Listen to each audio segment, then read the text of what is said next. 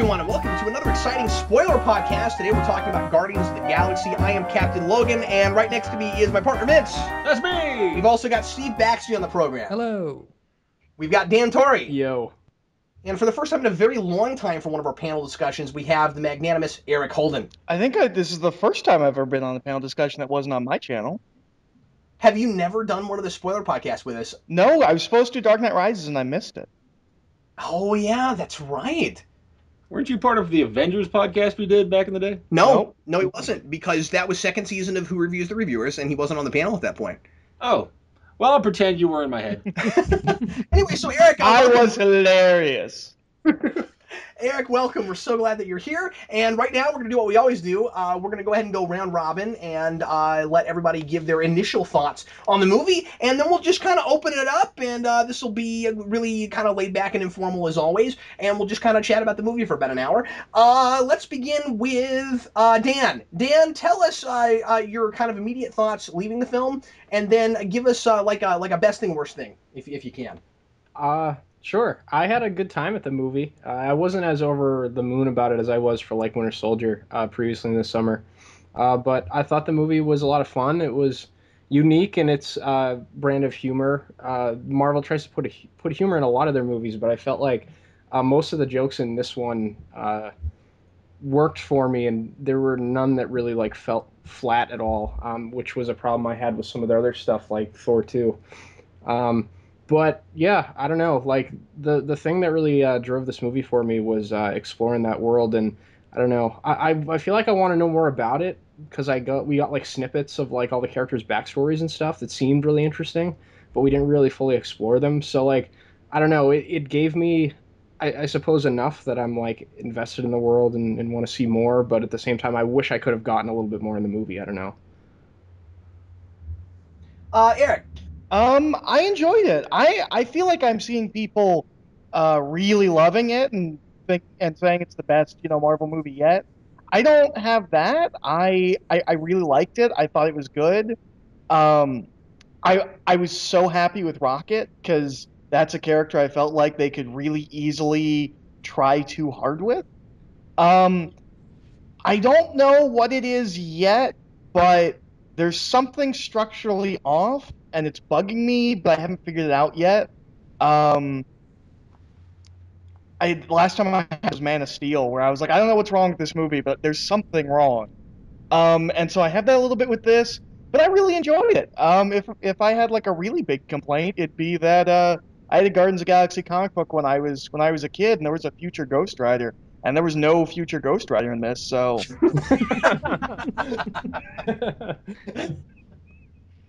That's why I have Eric on things, because no one else on cyberspace is going to make that complaint. Why is it that nobody has an eye patch? Somebody needs an eye patch in this movie. Steve. Well, when I first walked out of this, I loved it. I don't know anything about Guardians of the Galaxy. When they announced this movie, I had no idea what the Guardians were, and I kept it that way on purpose just to see if I enjoyed the movie more that way. And I loved it. I thought it was a better team-building movie than the Avengers was. The music is what got me, because the music is very important to the characters, and you kind of see Star-Lord flirting with certain ideas, and as the music changes themes, so does he, and it really gets you involved, and James Gunn does a great job of editing the music to make sure that you're completely immersed in it. If I had any complaints, it's that the plot and the villain are really cookie-cutter just to get these characters together. And that's a bit of an issue because Ronan could very easily be more fascinating than he is, because he talks about how he's a zealot and how he's like an offshoot or more extreme Kree soldier. And you could really easily do some more like commentary on that the same way Winter Soldier does. But it didn't destroy the movie for me. Well, Vince, you and I already did a video on this, but we'll each real quick briefly give some foundational thoughts too, just to get the ball rolling. But why don't you go ahead? All right. I think this movie has some really strong character arcs for each of the characters in the ensemble cast, but it does focus on one character, which is what I tend to prefer, because you have a stronger through line when you have a central focus. But nobody gets shortchanged in this. Everybody gets just a little bit of a nod, or at least all of the heroes do. And The thing that I liked the least about this movie was that it was kind of just a quibble thing for me. It was Rocket had to interpret everything that Groot said, and I don't understand why. Like the only reason he would do it was so that either the audience, obviously the audience, or the other people in the room. So that's the only reason within the movie that he would have to do that is he would have to explain what Groot said to the other people in the room. However, why would he care? And a lot of the time, there's no reason for him to care. He just does it. And sure, it's funny, and it didn't take me out of the movie too much. I just said, well, it was the easy way to do it, and then we moved on. The things that I like the most about this movie is one, everybody has some kind of character arc, and two, I think Groot's expressions are just so interesting, and it's everybody has some kind of rapport with each other that is merits just the way they interact, and nobody's voice is exactly the same. I think that's what I like so much. My favorite thing about this going in was the punchiness of the script. I think that this is as I said when Vince and I reviewed it, I think this is a script that you can tell was really, really polished. There a lot of work went into that, and every character has a distinct voice. Everybody sounds really different. You get a good sense of who people are even before you know a lot about them just by the way they talk. And I'm such a big dialogue buff and a character guy that I really appreciated that, especially Rocket. When he starts making up his own words and he's got like Rocketisms, I love stuff like that. It's really funny, and his were absolutely hilarious. And then there'll be like a lot of the comedy in the film isn't just there for a cheap laugh. It like reveals something about the characters, and so like Rocket is I guess I'm going to him a lot right now, but like Rocket is this weirdly kind of damaged character because of the way he was like put together, but then he has this like really weird kind of almost black sense of humor. And so when they do the whole running gag of like him wanting the cyborg guy's leg, and then later on he wants the eyeball. Like it's hilarious, but also I felt like it informed that character a lot because like it's almost I don't know, it's almost perverse because like Rocket is put together, That's an interesting point. So I thought that was really kind of interesting. Steve, I had the same thing with you with the music, and I'd like to very quickly, if I can, tell a quick story, which informs why I was so kind of immersed in Star-Lord's character.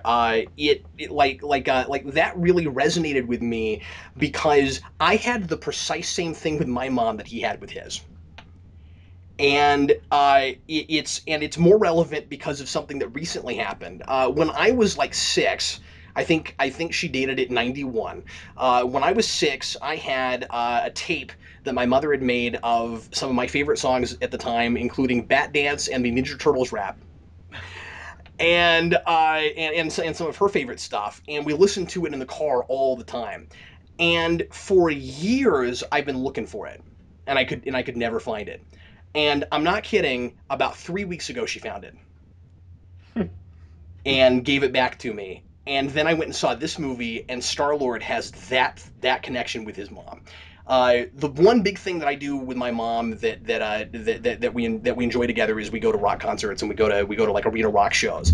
And when he got the second volume at the end, that really hit me in a place.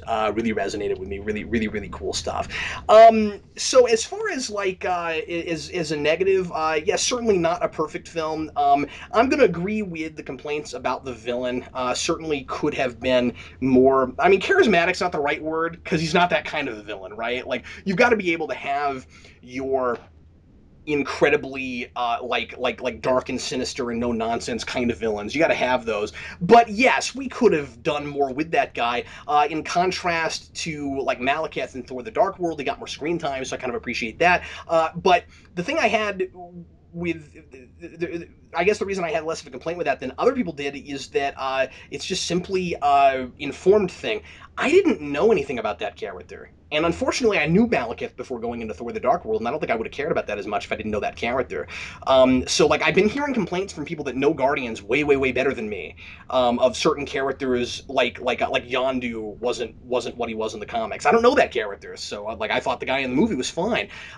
So like I don't know, some of that I think is less of an issue if you don't know the source material, but even still, could have been a little bit more of an interesting villain. Having said that, it's not a traditional superhero movie. It's not a movie that where that the villain thing is quite as important as it is when it's just a guy who puts on tights and then goes out and fights the bad guy. But we can talk about all of that and the artifact plot and if it was too cookie cutter and that sort of thing. So anyway, who wants to jump on to something in there and just get rolling? Can I talk about Ronan? Yeah, go ahead, Eric. Okay. I actually thought that all of the stuff with Ronan and the Nova Corps, I thought all of that was very Star Wars. Like when you watch Star Wars, outside of the Death Star, we never know why the Empire is evil. We don't particularly see anybody being treated poorly except for people within the Empire. There's a line in like the first Star Wars where it's just like, the council's been, the Emperor's gotten rid of the council. I thought it was very much like that, where it was, you don't really need to know why he's a religious zealot. He's a fanatic, and that's, there's nothing more important than that. You don't need to know what the peace treaty is. I thought it was really shorthandy in the way that Star Wars does it. Or I thought they were looking to Star Wars on some level with that kind of thing. And they're That's clearly how I took it. paralleling a lot with like the Emperor and Thanos and Darth Vader and Ronan, because to an extent, Darth Vader in the first film is a bit of a religious zealot with the Force. Yeah. And then they have that big screen thing of a hologram of Thanos' face, which is very similar to Empire Strikes Back when you see the Emperor for the first time. The only difference being, of course, that we actually get to see him in physical form before that happens. Yeah, but they're clearly homaging it for sure. Yeah. Yeah, I actually kind of, now that you say that, I kind of wish they had introduced us to him that way, but it wouldn't have mattered because we already saw him in a after credit scene in Avengers. So I feel like there is some homage-y stuff happening in this movie. When Cap and I were sitting there watching it, Cap leaned over and he said, "He's going back for that tape player, isn't he?" And I said, "It's his Indiana Jones hat." Like it's. I mean, of course. And then I was pissed for not thinking of that. I mean, and I'm not saying Good that job, that's Vince. an homage. I'm just saying that that's. I'm just saying that there are some definite tropes that are being used in this film that have been used in films of the past, and I guess in this case specifically Lucas films. Well, and I think it's kind of interesting since those films themselves are homages to older things. You're right. We're in that tradition, aren't we? Like, you almost have to do that. Well, I think it's hard to do fun space adventure without looking at Star Wars or without Star Wars being compared to it, even if that wasn't the intent. Yeah, and I don't think it's just straight ripping off anything. And I think, most importantly, it's got a tone that's all its own. I mean, I feel like there's a mood with this movie that is very fresh. Oh, yeah, absolutely. It's very much the director's vision, I think. Right, Dan? Eric, Eric, you and I saw a movie by this director called Slither last year. Yeah, and I have also seen his other film Super, and I didn't like either of them. Yeah, and we were and that's why I brought this up. We had Eric and I have not cared for this director, and we were a little bit nervous about that going in. Eric, were you surprised? Yeah, I really was. Especially since it doesn't feel like I don't feel like Marvel Studios like tampered him down, which is kind of what I was thinking might happen. It feels like, he's really got his voice in this movie. And it helps that he doesn't have to deal with too much actual like Avenger stuff, so he gets to kind of go off on his own and explore places that are not going to matter that much to the rest of what they're doing right now. Well, and my biggest problem with both of his other films is they both feel like first drafts. So maybe it helps that somebody else wrote the script before he went through it, so he had a better basis. Good point. I did feel like Super was all over the place, and the point was to be shocking. So I mean, maybe. And I haven't seen Slither, but I got the impression that that's what it was too. Slither is actually in this movie. What? In the collector's chamber, there's one of the Slither monsters is in one of the chambers. That's kind of awesome. That's hilarious. I didn't notice that. That's awesome. Thanks for that tidbit. That was great. Hey, Dan. Yeah. Weigh in on something. I didn't want to interrupt all the good conversations. I'm sorry. What are you, about $1.20? Weigh in on something? Yeah. It's not funny. In It's not terms of funny. like the Star Wars stuff, I agree with you guys. Like it's very hard to avoid that kind of thing. And this movie did make a lot of homages to it in like visual stuff and dialogue. But whenever they did it, it wasn't really like annoying to me. Like I would have expected. Like they have Gamora be like, "Oh, your ship's dirty." Like everyone reacts to the Millennium Falcon when they walk onto it, and the reason it didn't bother me was because it fit Star-Lord's character so well. Like he's such an unfocused buffoon that didn't grow up because he didn't have parents after he got abducted, that like you buy that his ship would be dirty in the first place. You wouldn't expect it to be clean. So like they did those sort of homage things from a character place. Like I feel like everything in this movie was kind of done in that vein. Like there was nothing that wasn't deliberately a part of who these people were. You know what I mean? And I think it also helps that nobody is like directly like not every character is directly analogous to another major Star Wars character. No, they're all Han Solo. I mean, Groot would be Chewie. I was getting to that, but yes, Groot is kind of Chewy, but Groot in some places almost even feels like an R2-D2 kind of role, sort of. And then like Rocket Raccoon, of course, is Han Solo, but then Star-Lord is like part Han Solo and part Luke Skywalker. Noodle of that. And then Gamora is like Princess Leia if she had been brought to the dark side. Yeah, if she was actually her father's daughter. Yeah. She's like Princess Leia and Lando. Huh. You're gonna have to explain that. Well, because Lando's kind of not on the good side in Empire, and then he kind of comes around, but he was never really on the bad side. It was just a matter of situation. Yeah, Lando Yeah, only 'cause does good things when it's advantageous to him. But the difference with Gamora is that she's talking up this whole honor code, and I feel like that's not coming from no place. I feel like she's doing that because this is the way she wishes she could be, and now that she's finally getting out from underneath Thanos' thumb, she can develop that. I'm hoping Thanos learns to stop abducting children, because apparently none of them are on his side. Yeah, nobody's actually loyal to him, but that's comic book too. I mean, I kind of like that they went there. I do have to say that that Gamora. Let's talk about her for a minute. Gamora strikes me as not having really enough of a reason to go rogue right when she does. That does feel a little bit too convenient to me, where it's like she's been having to work with Nebula and Thanos for all this time, and then it's just kind of, oh, go do this errand for me. Oh, I'll do it because I've read the script and I know I'm going to meet up with Star-Lord and Groot and Rocket. And, you know what I mean? Like, I don't know. I feel like that was the one really weak kind of story thing in the setup. I feel like there was just like a scene missing, or like a prelude comic, or something that just set up, because it's when we there actually was a prelude comic that set that up. Oh, okay. Well, when we meet her, she's already made that decision.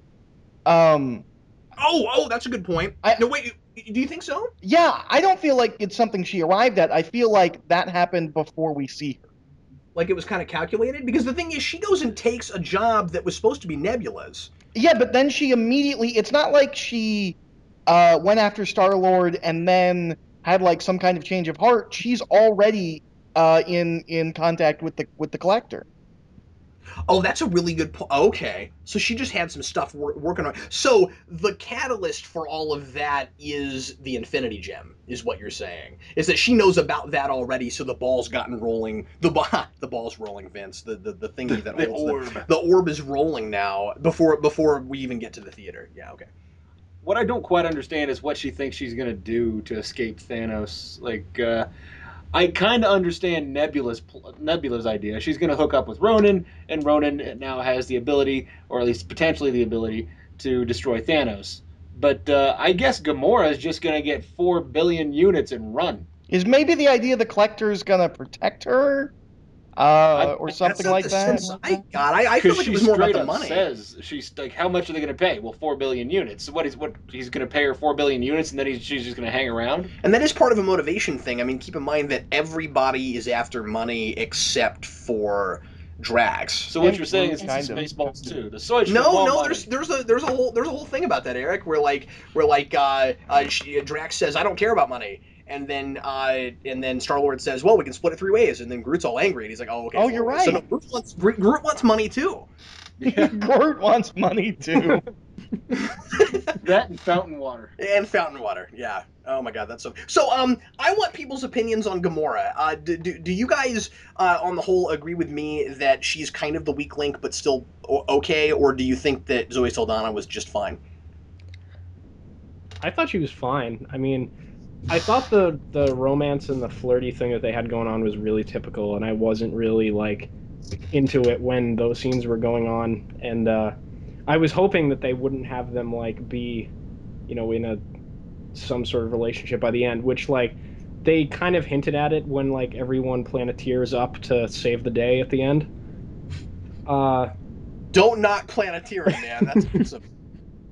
That's great. We had Earth, Wind, Water, Fire, and Heart, okay? Yeah. Because Groot was still a stick. That was and- another small issue I had. I thought the ending was kind of corny, but I don't know. It's kind of that sort of movie, isn't it? Like like. I mean, I don't know. I kind of was like, come on, guys, this is a little corny for me. But You didn't like a Marvel movie ending with a dance-off? I don't know. I thought Ronan might have been a little smarter than that, but I questioned that myself. I don't know why he wouldn't just shoot him in the face. I love that we got the big bad villains just having a really human reaction of what? What Well, are that you was funny, doing? but it seems unlikely that he wouldn't immediately be like right after that, like, oh wait, it's a distraction. yeah, why would he care what he's doing? There's no reason for him to care what he's doing. He's like has him about to shoot him in the face and obliterate him completely.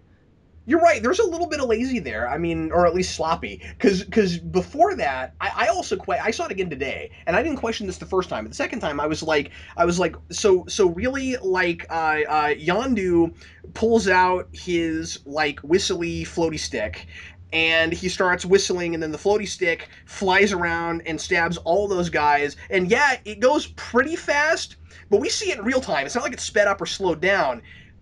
And all those guys are carrying really big guns, and none of them is like, holy crap, it's coming, I better shoot this guy. I think you have to chalk that kind of thing up to Stormtrooper syndrome, I don't know. All of the minions are just dumb.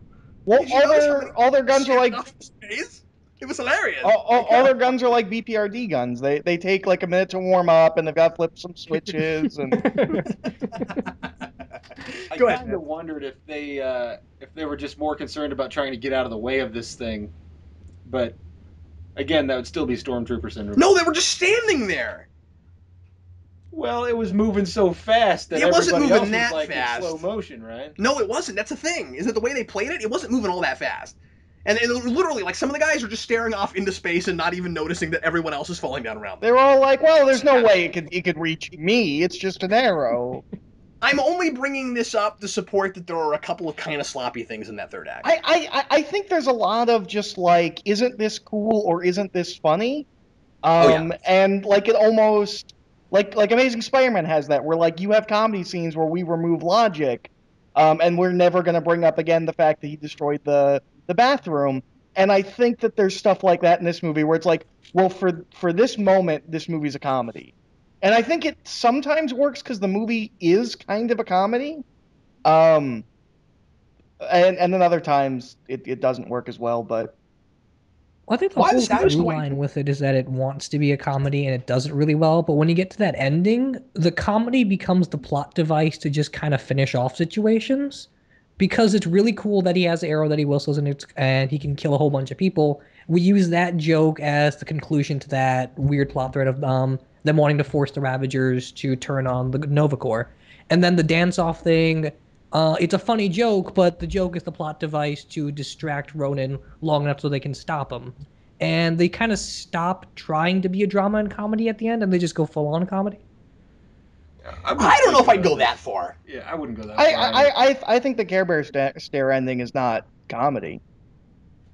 I don't think it is either. And also, like, people are, and Dan, I respect your opinion, but I don't completely agree with it. Fair enough. I think they did a pretty good job of setting up that ending Yeah. when they showed us the hologram earlier of the few people in the past that have managed to get together and hold on to the Infinity Gem for a little while, and they did it exactly the same way. And so when we see it in the end, yeah, it's played up as like a really heartfelt kind of touching thing and symbolic of the like friendship that they've attained and stuff, and you got the billing music and all of that. But I didn't feel like it came out of nowhere. I felt like they did a really good job of setting that up, which I think made it less sappy. Well, Well, I mean, I don't I know. have- sorry. I've seen people Planeteer up before in things, and it's always corny to me, even if they set it up in the movie before. You know what I mean? I don't know. That's just personal preference, but like, I have two things about it. The first one is I like it just because I thought this whole movie did a great job of making the Infinity Gems far more dangerous than they are even in the comics. That just holding one can kill you if you're not strong enough. Yeah. And so the fact that it needed all of them to hold it, I thought was really good.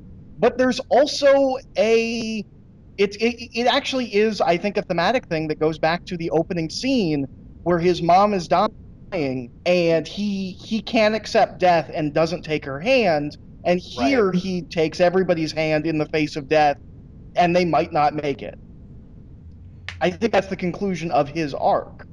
Yeah, that's what I thought too. I mean, he's found this courage that goes beyond just self-preservation or whatever it is that he wants, and I think that he's already kind of concluded that arc when he chooses to go save the day just to save the day in the first place, and then that's like the symbolic end of it where we get to really see it play out like in a scene. Where everything comes full circle. Yeah, precisely. I mean, if it had been me, I wouldn't have edited in the flashback of the hold my hand That was a little son on the nose. thing Yeah. because if especially after I've seen it a second time, yes, I'm remembering that. I remembered it the first time, so Yeah. I'm paying attention. You did a good enough job of making that scene memorable enough that don't cut yourself short by thinking Yeah. that I'm dumb enough I need a flashback. I kind of love the fact that, like, I wouldn't call that part comedy. Well, obviously not the flashback part, but I wouldn't call the Care Bear stare as you call it comedy. I do like the fact What that other '80s cartoon can we go to? Rainbow Bright. Maybe? Well, they're like combiners, right? Like Transformers. I do like the fact that you have these three, as we find out, very powerful people. One through genetics, one through being a particular race, one through being genetically altered, and then Rocket, this like raccoon creature, reaches up this little itty bitty thing, and that's the one that just helps cap it off. That was just funny to me. So I would call that part comedy. So it's not like they forget it within that moment. Well, I'm assuming he's pretty durable too. The Well, way he was Yeah, built. like he's a genetically engineered like super rodent. He's a super rodent. He has so much What's surface area. What's a raccoon? It's what you are, idiot. Well, talking about Gamora, I was surprised. Getting back to that, Thanks. I- That's actually precisely where I was about to take it. Thanks. Aaron. I'm not a Zoe Saldana fan. I don't know. I don't know if I ever think she's really bad, but she had that thing where like she had a year where she was in like every movie. And I just got burned out, and I'm like, I don't want to see her anymore. I thought she was all right in this. I thought she was the weak lead. I think, well, there's some scenes where Drax is clearly a wrestler and not an actor. But Oh, I'm gonna agree with that. I thought he was fine. Yeah, I thought he was fine too. I liked him for the most part, but there's a couple of deliveries where I was like, oh yeah, you're not an actor. But I thought she was kind of the weak link team, but not a drastic weak link. I thought she was. I was surprised that I liked her as much as I did. I think Saldana did well. I just think that the problems with her character might have been problems with like a momentary lapse in directing. He just said, "Yeah, that's fine. We'll use that." And I feel like she could have they could have gotten a better performance out of her if they pushed her a little bit more. There were a lot of places where she was just too soft for a living weapon. Well, Yeah, and sorry. That's the only. That's all right, Eric. I mean, that's the only thing that I thought was strange about her was that there were some scenes where she was very much so a warrior woman, and then there are other scenes where she would have these like strange guttural noises that just sounded too whimpery for I mean, and her dialogue delivery was largely fine, but I mean, I think Gamora can be effeminate, but she's got to be kind of tough effeminate. I'm not really yeah, buying the softy thing. and that's essentially where I'm coming from. Go ahead, Eric. Well, and I think maybe it's not her fault at all, but she is essentially the straight man to a group of comedians. That's a Because you have Rocket and Star-Lord, they're both really charismatic and funny. You know, Groot's Groot. And while Drax is a straight man, he's still, even though he doesn't know it, he's kind of a joke in taking everything literally, everything. So she doesn't have any of that. She doesn't have a quirk that makes her funny, and so I think it's harder for her than any of the other characters. And as for Gamora herself, I do feel like she's the. I think that the problem in this movie is not necessarily Sadana. I think that the problem in this movie is that Gamora is kind of the weak link, where we don't know a heck of a lot about her. We don't know what her end game is. We just know that she's going to sell this thing, and she thinks that's going to get her away from Thanos. And you don't need money to run. You can just get the hell away. It's pretty easy to get in the headspace when we see adaptations sometimes. And I mean, this is a thing where most people don't know what Guardians is, so it can get away with a lot. And but I think even still, those of us that have read anything from this, I think it's easy to get in a headspace of if it's comic, it's gold, and we want it to be just like it was in the comics. The thing is, Gamora. I mean, just looking at the Guardians that I've read, she's always the weak link in the comics for me too. Like I can't really get into her in the comics either.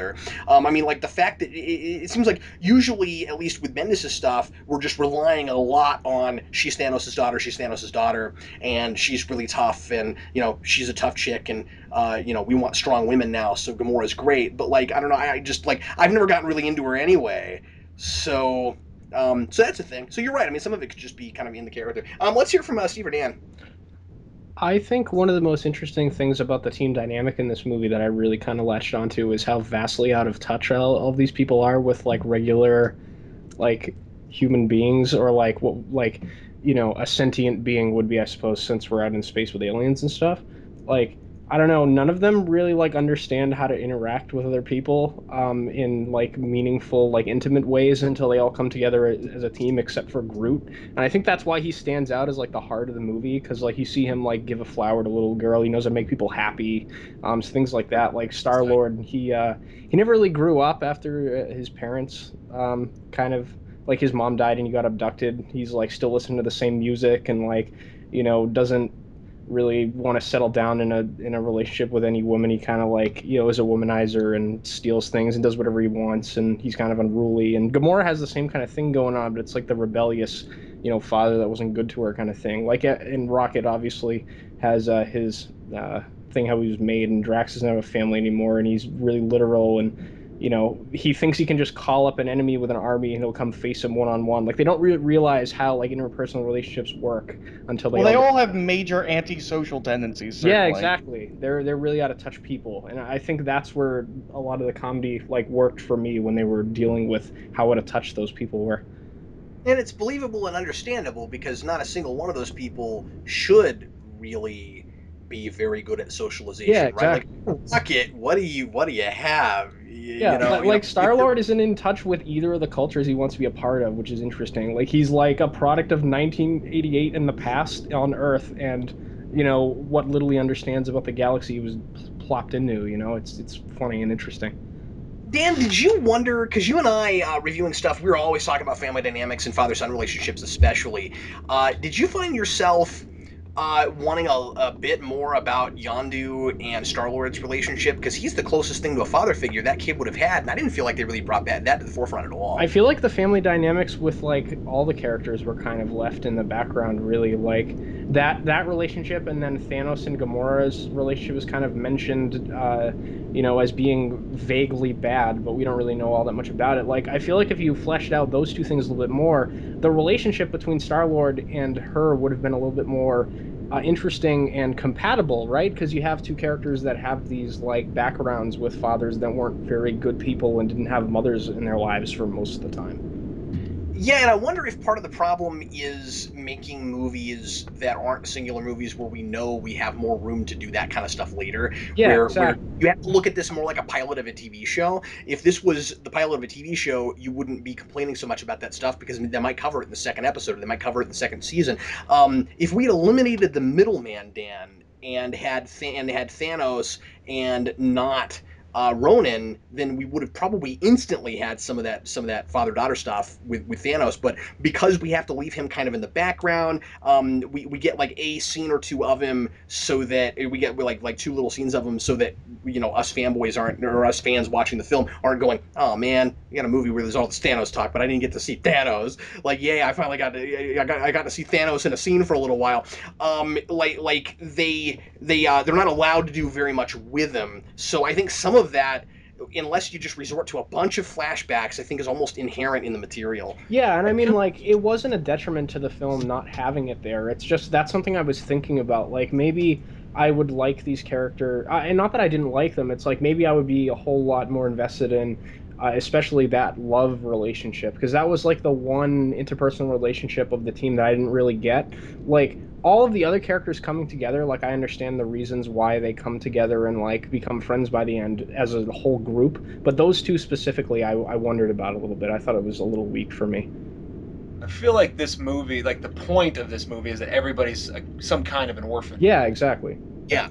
And I feel like any chance, or like if you were to find a father figure in this, it would all be kind of fabricated, because I almost feel like we need to know less about Yondu and we need to know more about the Ravagers. And I'm not saying that we can't know more about Yondu because he's Well, the he's leader, the leader of them. So I understand why he is a father figure, but I almost feel like shining a light on that would kind of distract you from the point that they're trying to say everybody is a loner, and well, not even that they're a loner, but they are on their own.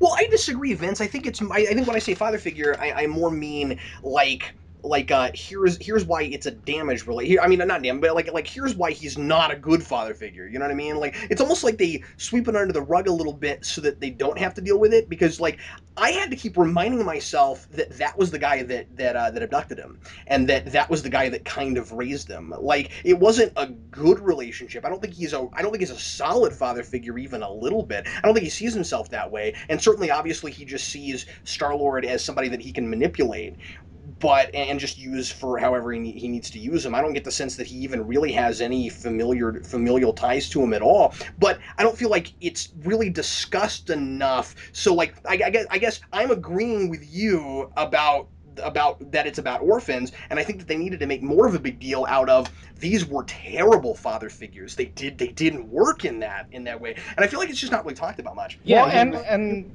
you want them to kind of examine like what about the people that raise them makes them feel like orphans. Exactly. well, and I'm curious how long Star-Lord was with Yondu, because it doesn't look like that lifestyle at all influenced him. Like, the way he acts, it feels like he's just been alone his whole life since he was abducted. I don't feel like I would agree with that. the Ravager thing influences his lifestyle at all. Why do you say that, Vince? Well, because it seems to be, and they even said in the movie that Yondu goes too easy on him. So in some ways, I feel like Yondu has some connection to the father that we're unaware of, and he doesn't want to kill this boy, and he has some kind of soft spot for him because, of course, they kept him for 26 years as opposed to delivering him to the person they were supposed to deliver Or eating him, as we're told multiple times. Yeah, which I think is also. I think that's supposed to be like they inferred that this is Bull, that he's not actually somebody that they were ever going to eat. Everybody on that ship, or most everybody on that ship, is mostly human. So, well, I mean, in terms of how long he was with the Ravagers, I was under the impression that the people that abducted him were those people, and they were supposed to take him to his father, and that never happened. And like the reason why he's a pirate and a thief is because he was raised by them. Yeah, I thought he was a pirate and a thief because he thought it was cool. Well, partially, but it's also because that's all he knows. I think the deal is I think he is a pirate who vividly remembers being an '80s kid. Yeah. Yeah. I think he was just allowed to keep his own culture, and that I feel like a lot of these guys chose to be a part of the ship, and they chose to be underneath the command of Yondu, and he grew up that way, so he has a little bit of a rebellious spirit. So he has that own he has his own identity outside of this, and Yondu allowed that to flourish and allowed that to exist, as opposed to trying to force him to be a pirate, which that's how he was soft on the boy. And also, all of these people with the Ravagers have their own wants and interests, and would cut the throat of the guy right next to him as soon as it pleased them, right? Like as soon as it helped them. So he's got that a little bit. So that makes him. I mean, he's not ruthless like that, but it makes him a loner. Well, I agree with Vince, and I see what you're saying there about like family dynamics kind of needing to be there a bit more. But at the same time, all of these characters are people with identities that are forced on them because of just extenuating circumstances, and because of Peter Quill, even though he has a little bit of Yondu's influence on him, he's still a rebellious kid. And the reason they all kind of hover around him is because he's able to guide them out of the self-imposed identities and able to give them a different mission. Peter Quill may like being a bit of an outlaw, and he flirts with that idea quite a bit, but he also wants to be a bit more than that, which is why they kind of embrace being Guardians of the Galaxy. And all the other characters just don't know how to circle around that. So the family relations, like especially with Yondu, could have helped that theme a little bit. But I think at the end of the day, it really is just about why are these characters doing what they're doing, and why can they form the Guardians? And the whole being the daughter of Thanos, or Drax's family being killed, or Rocket's history, or his relationship with Yondu, all that stuff's sequel territory, because we need to know why these 5 people work together first. Yeah, I agree with you. And as Vince said a lot earlier, it is about Star-Lord first. Yeah. And I think that it would have really bogged the movie down and messed with pacing a lot if, as I've heard some people suggest, that didn't care for the film as much, we'd had a whole bunch of flashbacks about all of these characters. I mean, some people wanted like flashbacks with Drax's family and see what Drax was like before he got, is like, hard-hearted as he was and that kind of thing. And I just think that would have really bogged the movie down. And also, these are not I mean, I don't mean to belittle it. I like them. They're interesting. They're fun. But this movie is more about, I mean, it's about a lot of stuff, but it's more about being fun than it is anything else. And you don't want to bog it down too much with that stuff. So I just feel like I just feel like these are not the most like serious characters in the world. Well, it kind of all comes. Sorry. Oh, sorry. How dare you? I was just gonna say that I think the fact that we're able to talk about these characters and want more from them a little bit, and other people have felt the same way, is not like a detriment to the movie. Almost, I think it's almost a credit to it, because they give us enough where like it's kind of the Star Warsy thing where like you get just enough to know about who Han Solo is in the current moment, and you have like the things that are told about his past and stuff. You don't necessarily need to know them to like roll with how fun and interesting his character is in that moment. So like I don't know, like I feel like these characters potentially have backstories interesting enough where you could give them their own solo movie. Not that I'd necessarily need to see that, or that would ever happen, but like I don't know, I think the characters are fully realized enough within the context of the story they're trying to tell here that I think it's a positive thing to say. We wanted more out of them, I guess. I don't know. Some of these characters are a little bit mysterious here and there, and so you don't want to know too much about them. But also importantly to what you just said, Dan, Star Wars is a huge classic and had no flashbacks. Yeah, exactly. Well, And there's still enough about certain things. Like Drax is really Punisher in some ways, where his family's killed and he's out for revenge. But like some Punisher versions would say that maybe that was just an excuse for him to like psychologically have fun with killing people. And Drax is definitely a bit of that. I think it kind of all comes down to it's kind of a black humor joke that Rocket makes, but when he's like, we all have dead people. It's moving forward. And I think that's kind of how the movie is. Like these are all people that have tragic pasts. We don't need to drench them up and really go into it. You get it. This movie is really economically written, I think, is the word that just keeps coming back to my mind.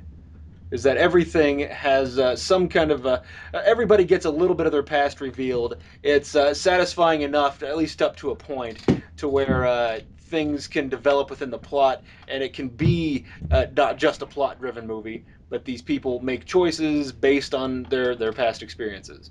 And so, if I say a movie's economical, in my mind, that's really high praise because a lot of the time it'll end up meandering all over the place.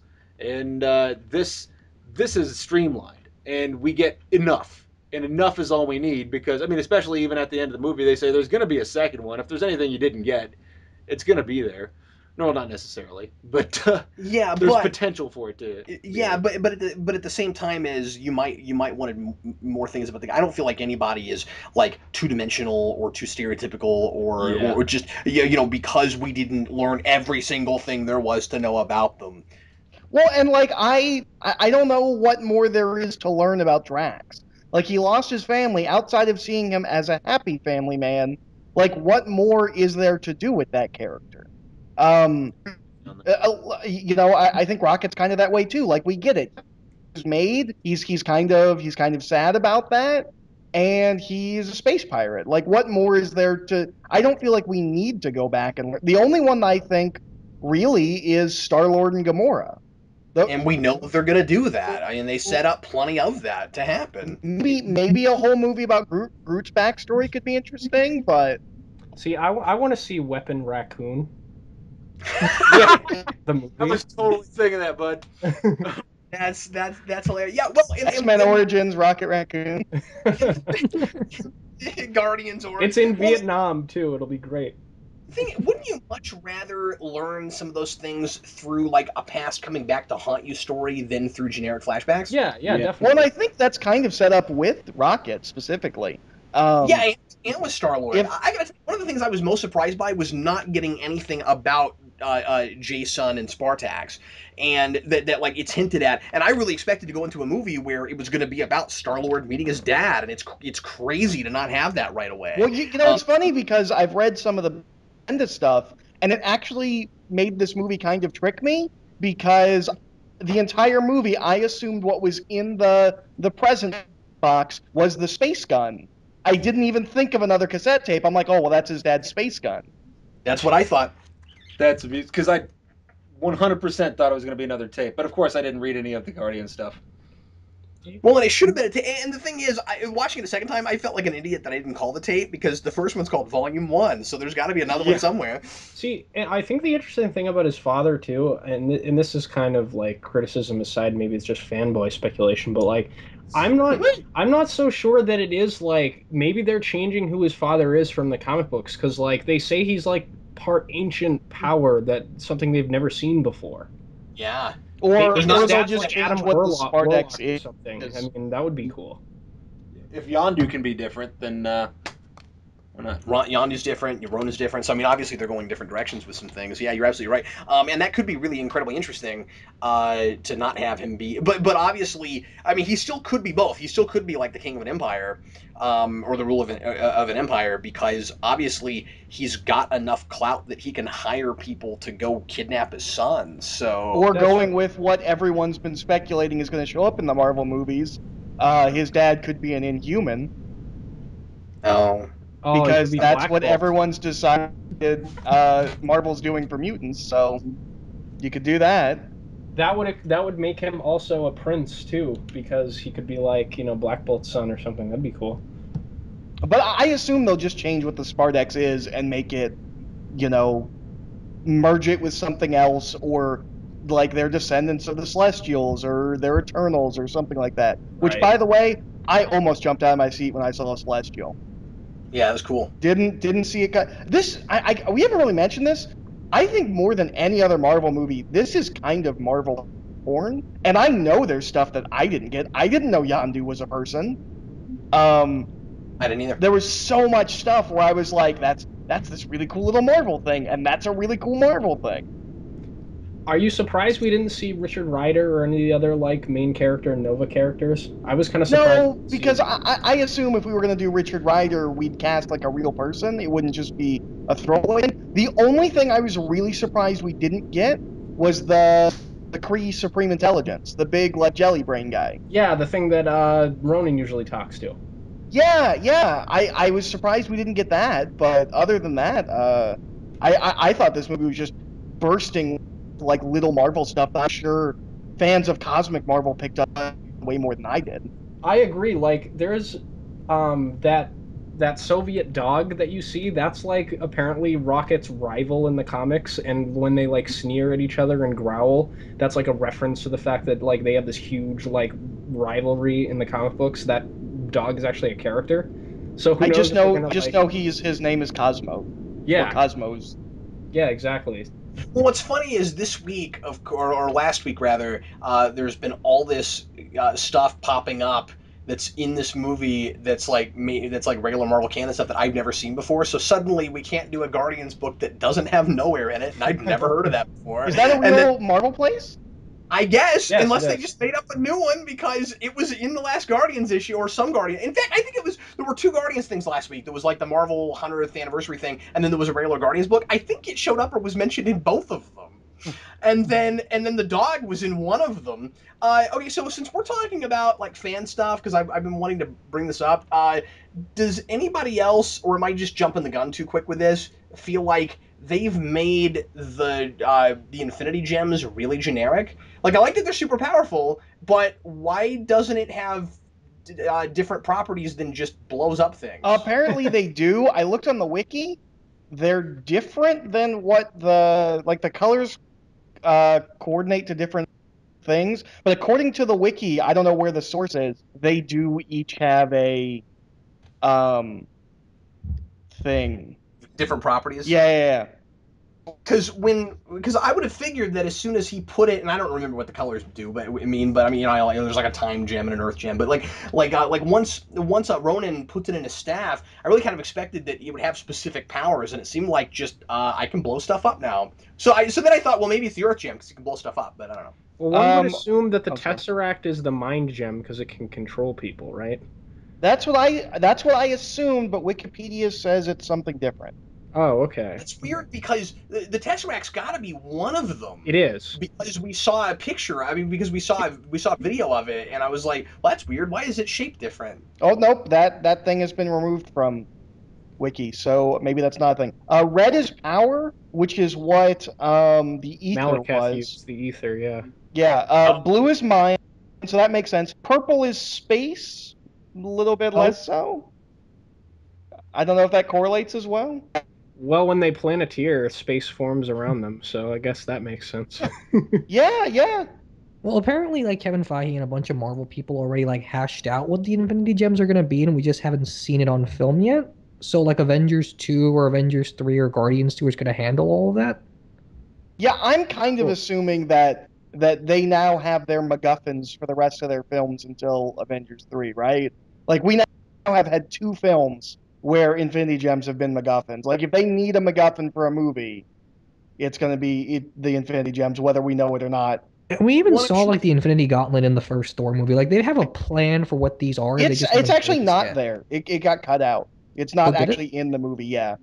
Yeah, I didn't see. I've looked for it. It's not in there. That's weird because when that movie was coming out, like it was at Comic-Con. Yeah, and we know that it was there and they shot it, but it's not actually in the final film. Oh, okay. So a lot of people, I'm glad you used the word MacGuffin, Eric, because I am hearing some people complaining that, oh man, it's another artifact plot. Everybody's after an object again. Why do we always have to do it like that? Just as an excuse to get these characters together. And it bothered me less here than it does in other things. I guess part of it just is I'm an Infinity Gauntlet fan. Well, it bothered me less here than it did in Thor because I felt like here a MacGuffin is a good way to get people together, whereas with Thor, it didn't need to be the plot. It could have. It's not like it's the excuse to not have any character progression, right? Like everybody especially when you have an ensemble cast, everybody in a movie needs to want something, and that's the thing they all want. So like it's not like we're skimping out on learning anything about these people or doing anything interesting with them. So I didn't have a problem with it. Well, and they even address it. He says it's like the Maltese Falcon. Yeah, I liked that he said that. Well, and the other thing too was, I've heard people complain about that, but I don't know that I've read very many Guardians things at all that weren't Star-Lord trying to go after a thing. Yeah, I Yeah. mean they're kind of space pirates. I mean that makes sense. Yeah, I mean, you've got these people, their professions are like, a pirate, a warrior, a bounty hunter, well, two bounty hunters, and I don't know what Drax did before. He was just kind of crazy before that, I guess, and in prison. So like I don't know, these are people that would like be chasing after objects anyway, right? Like even if it wasn't something ultra powerful. Yeah, so it's gonna be an object of some kind, or it's gonna be money, and that's generic, or it's gonna be a person. Like, what else could it possibly be? Right. Yeah, It just exactly. it works really well as a. I'd be a little disappointed if that's what the next film is also about, but it Yeah. works good as a bringing the team together plot. And it felt like such a Lucas like a postmodern George Lucas movie or something that like I wasn't bothered by the fact that it was a MacGuffin. I was like, oh, I would have expected that in the first place based on what kind of tone and homages they were doing. Yeah, It's a because Death none of the Star you can drama hold in or your character hand. stuff comes from the Infinity Gem. It's just there, and all the characters interacting is what pulls us through it to begin with. Yeah. No, I completely agree with what you're saying. Me too. Me Uh, three. so, 5 minutes left before we hit an hour. Any big things? There's lots of stuff in this movie. I feel like we haven't even begun to touch on. Is there anything major anybody wanted to bring up that we haven't gotten to talk about yet? Yeah, I'm really insulted as being an actual Guardian of the Galaxy that this is what they consider to be Guardians of the Galaxy. Okay, so does anybody have anything that you want to talk about that we haven't talked about yet? I thought the way they kind of reinterpreted the Nova Corps was cool because like they are in the comics straight up like a ripoff of the Green Lantern Corps. Like it's so shameless, it's not even funny. So I thought it was cool that instead of getting power helmets that allowed them to fly, they were actually in ships and were kind of like a police force in space in cars, like space police cars or something. I thought that was cool, and I liked all of the Nova Corps members, like the people they cast as them, as brief as they were in the film. Like I don't remember the woman's name that played like the head Nova Corps like diplomat lady, but she's a pretty big actress. I've seen her in a lot of things. Glenn Close, yeah. Yeah. And, Yeah. John C. Riley, I think is hilarious, and the guy that says, "What a bunch of bleep holes." That guy was funny too. A bunch of a-holes. Yeah, and I also really liked him because I didn't expect him to just be like a regular family man, normal person. Yeah, Yeah. exactly. And that was really neat. Like, he reminded me a little bit of Miles O'Brien from DS9. Mm-hmm. Oh And, yeah, totally. He also kind of looks a little bit like Cole Meany, but so I don't know. I thought that was really cool. Like, there was a lot of strangely down to earth things. One of the things I also really appreciated about the planet was once they started talking about what Thanos was or what Ronan was trying to do. I was kind of afraid that it was going to be like the I guess I'm going to Star Trek again, the Star Trek Generations thing where like there's a planet of people we never see and we're supposed to be worried about them, but we don't know we don't even see them. And so I was really glad that we actually went to that planet and got to see it. And got to see those people involved because it would have been really easy to bypass that and never see those people. Yeah, I mean, I feel like we just saw, a city planet with lots of different colored alien people on it. I don't know that I got to know them really all that well, but yeah, it was good to see them. We did, but at least we went there, Yeah. and some of the movie's action took place on that planet. So I mean, that's good. What's that? So quite a lot of the movies. Yeah. Also, that city looked very Starfleet Academy. I'm just saying, I thought it was a little weird that they would be doing their like shady dealings on at the home base of the police of the universe. Yeah, right under their nose. That's an incredibly good point. They'll never expect it. When I deal drugs right behind the police station. They never look there. And like Rocket and Groot just walk around with a giant burlap sack and nobody questions it. Especially since it's wiggling, Quit! Get out the bag! Well, I guess it makes sense for them because they're just going to walk over and turn them in for the bounty. Yeah, that's true. Well, yeah, I know, but like nobody's suspicious. Nobody's like, I wonder what he's gonna do with that giant bag. It's probably like the New York City effect on steroids, where New Yorkers are just like, oh, that's really weird, but I've seen weirder things. I live in New York City. Well, and we haven't talked a whole lot about just the sheer quirkiness of this movie. I really like that nobody bats an eye at a talking raccoon, like at all. Well, nobody bats an eye at anything. Like even Star-Lord, who you would think would be your like reactionary joke character because he's human and from Earth. He doesn't ever look at anyone, no matter how weird they are, and be like, "Oh, wow, you're really weird looking." Well, he also knows everything. Like one of the things that's great about that character is that he's kind of our through because he's human and he knows 80s culture, and so there's a lot of things that we can latch onto. But it's not like we're learning everything along with him. He gets to teach us stuff. He knows this world, and so like I really like moments like when he says, "Oh, these ships are made of this particular substance and they can't be blown up, so we can use them for weapons." Like he knows everything. Well, speaking of ships, can I mention? So the Nova Corps, they have these ships that connect together and create a force field, right? Up a ship. Just like the Tholians. Okay, I don't know what that means. Okay. It's a Tholian, no, it's a Tholian web. Watch TOS. It's a Tholian web. Okay. It's the worst device ever because it doesn't work, and it's not like it doesn't work because of the Infinity Gem. It can't stop the ship. What they're designed for, it can't do. That's true. I never thought of that. That's funny. That's not a bad point. It's like you just need to latch on to something up top and on the bottom somehow. That's a really good point you're making. Maybe they just didn't have enough ships to complete the Tholian web. Maybe so. I mean, Or they that had a ship's really bigger dumb than they're design. used to. They had this really dumb design though, where the shield would be the middle of the ship, so the ship that they're blocking could just ram into the front of them and destroy it. Oh, they're all dead. I mean, there's no question about that. And there's like thousands of them. I wondered that in the theater myself. I was like, are these things so strong that they can like withstand most things, but Ronin's ship is just, a super BA ship? Everybody's got Stormtrooper syndrome in this movie besides the Guardians. Jeez. They're just completely incompetent at everything they try to do. Vince, I think the point is that the web ships look cool. I think that's like you're missing the point of it. They look cool. It's a cool idea. Yeah, exactly. Yeah, well, that they ripped off from TOS.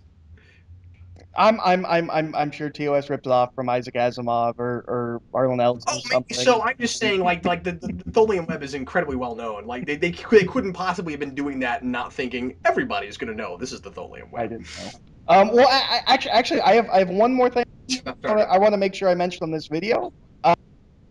This is maybe the first time ever I've seen a complete movie redesign that I want to be incorporated in the comics. I thought Star-Lord's outfit with his mask is the best Star-Lord outfit I've seen. I think it's better than the Abnett Landing one. I think it's better than the one that he's got in the Bendis run. I think that mask is really cool. I like the coat. I think it's a nice redesign for that character. It's neat, although I don't think we're going to see him use it much because he's not a Ravager anymore, and that was straight up Ravager gear. Do we see any of them use that mask? Not the mask, but I'm just talking about the coat. Oh. Like that coat, I don't know that we'll ever see him put that on again. He'll All just the get costumes they put on by the end of the movie are kind of similar to the Abnett and Landing ones too. Like Rocket Raccoon puts on his blue outfit and stuff like that. Oh yeah, that's cool. He'll just get like an Indiana Jones coat or something. He will have a coat in the second film, I assure you. Well, let's go ahead and leave off. And the last thing I want to say is just here's a thing I never thought we'd see.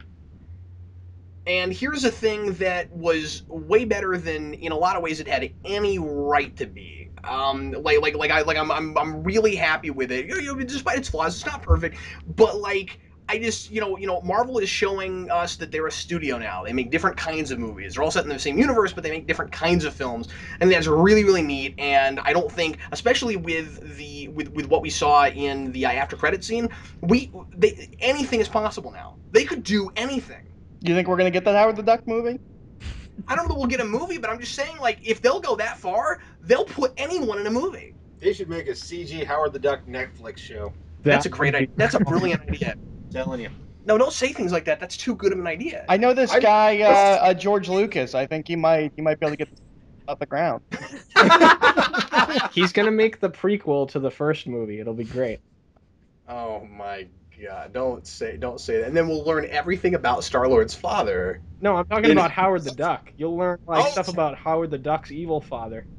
Oh, the Howard the Duck prequel movie. Yeah, That's... and he'll talk about sand. It'll be It'll great. all be set on Duck World. It'll be a trilogy. You'll get the politics of the Duck World government and everything.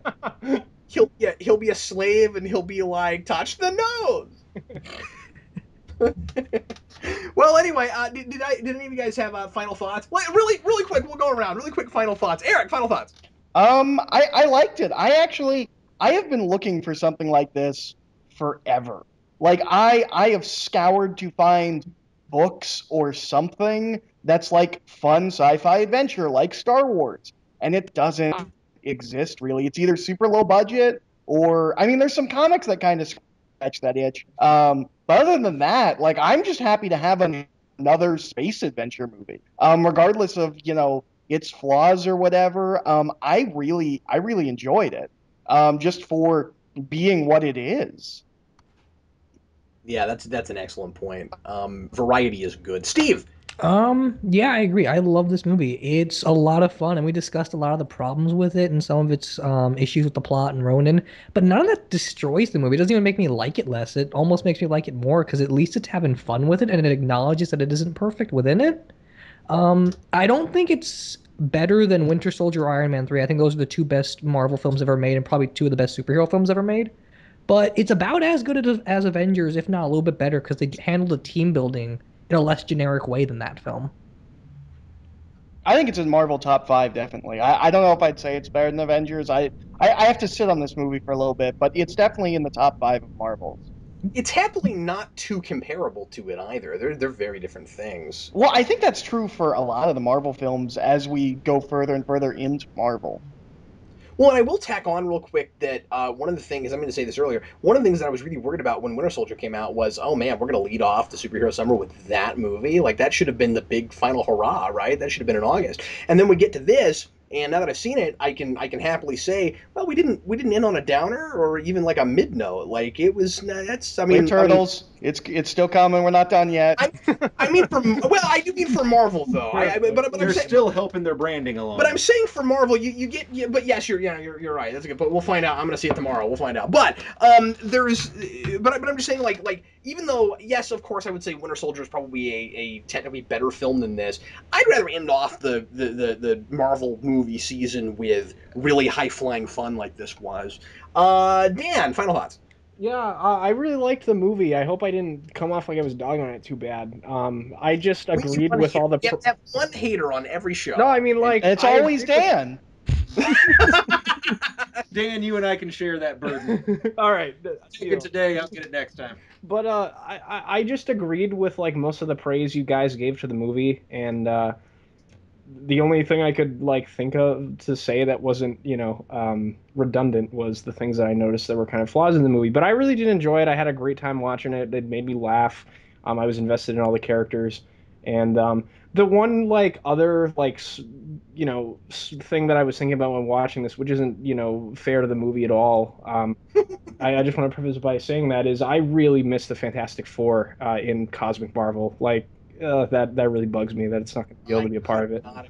I could not agree more. I mean, like, you just hurt my feelings saying that. I didn't really think of that. But yeah, so we got all this great Cosmic Store stuff, but we don't get Galactus in this world, really? And the Skrull. I forgot, like, while I was watching, I was like, when are the Skrull going to show up? Oh, they don't have the rights to them. Yeah, I really missed the Skrulls in this especially, and with how big the Kree were, I kept waiting for Skrull mentions. Yeah, exactly. And you can't look at Thanos' chin and not constantly think of Skrulls. Yeah. I want to see like the negative zone and like the cosmic nullifier, all that kind of stuff. That would be cool. But hopefully we get that stuff when Fox does their Fantastic Four reboot. Well, and I'm wondering if some of like Annihilus is a Fantastic Four character, but he's also big in Annihilation. If they could have a thing like with Scarlet Witch and Quicksilver, where they could make a case for, well, it's also really part of this. That's very true. Yeah, I hope they can do that. I wish they could do that with Galactus and Silver Surfer too, but they'll never get those. They won't get those. I would love to see the Fantastic Four in this universe, just so that we could have a second superhero team in a universe that has a superhero team already. Because you have the Avengers, who come together, and then you have the Fantastic Four who are already together. And the Guardians are more of a band of riffraff. Like, they're kind of superheroes, but they're kind of not. Yeah, and I just like to see the Fantastic Four because, you know, the Fantastic Four family, these are people that, or, you know, predetermined before they became superheroes, they were already together. So we don't necessarily have to have the movie where they get together, they fight each other, and then decide to be friends. Well, based on the way everybody's trying to mimic the Marvel formula, I'm sure after Fantastic Four, before we get Fantastic Four 2, we'll get a Silver Surfer movie and a Skrull Kid Crew movie, and Somebody will beat up a box and say, "You're now." And then we'll get a movie where, like, the Skrulls are really all the X-Men. And oh no, those universes aren't connected anymore.